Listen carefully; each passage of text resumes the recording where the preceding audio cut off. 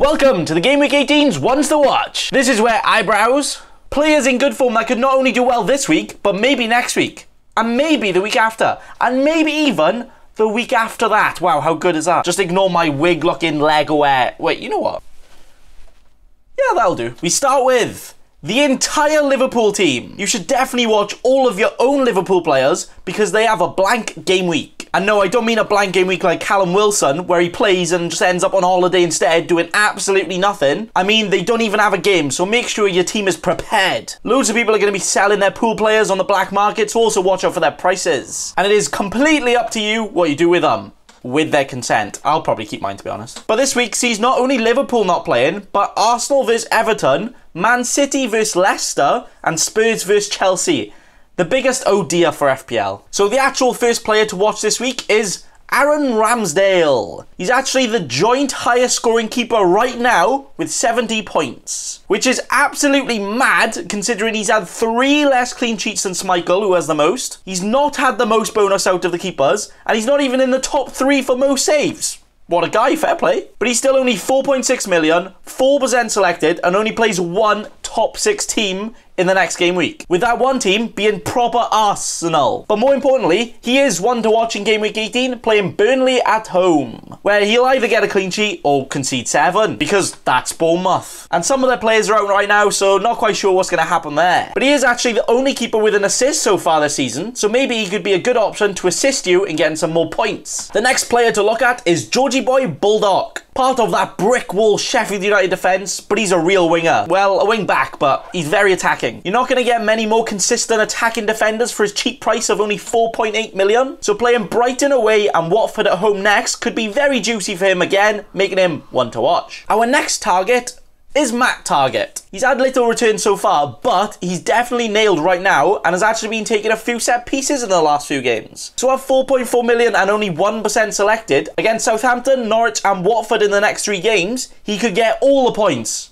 Or probably none. But you know what? That's okay. You don't have to get him. You just want to watch. Moving on to my favourite Brazilian, it's Richarlisson. 3 goals in 4 games in an Ever team that actually want to play football now. And he plays that Arsenal defence at home next. Oh damn, son. That could be very good. And he also has very good fixtures after that, making his 7.8 mil price tag pretty damn good. With him also currently playing more up front, so it could be risky getting him in, but are you willing to take that risk? I mean, I'm probably not, but are you? Next up is Jackula Grealish. He was too busy playing the crossbar challenge from the penalty spot last week to get any points, but like Target, plays Southampton, Norwich and Watford next, making him probably more of a target as their defences have not been good at all. Lately, he's become the real main man at Villa, where everything they do is involving him. Like even when they need to go down Tesco to get some more half-time oranges down the shop, they take him with him. He's that much involved. But for only 6 million, he could and probably will get a few more goals and crossbars very soon, making him one to watch. Next up, we have Phil. Unfortunately, not Phil Mitchell from EastEnders, but it's Phil Foden.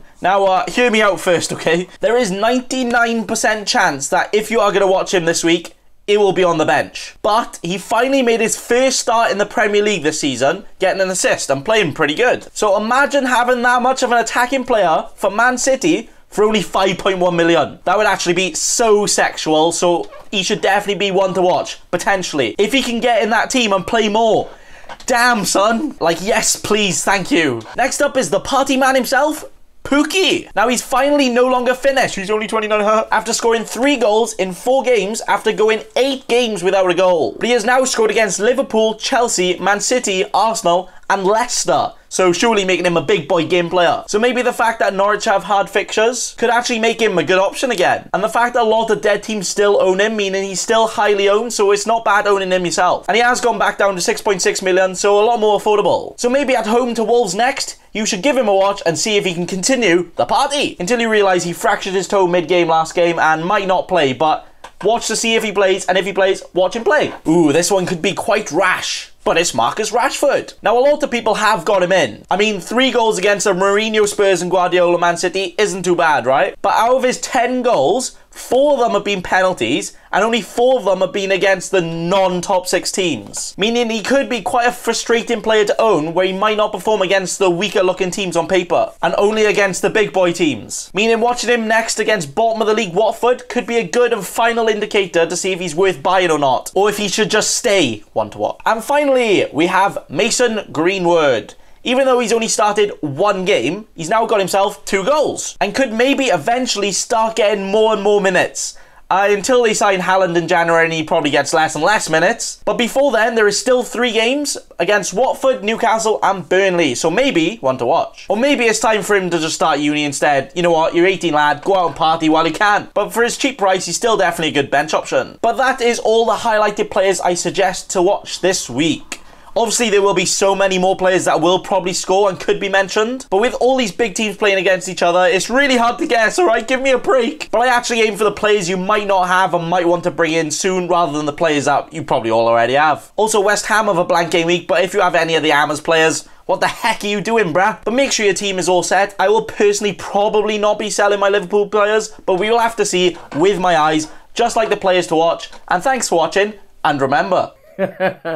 Don't be a cheeky scrub. Subscribe to Nathan Bacon right now.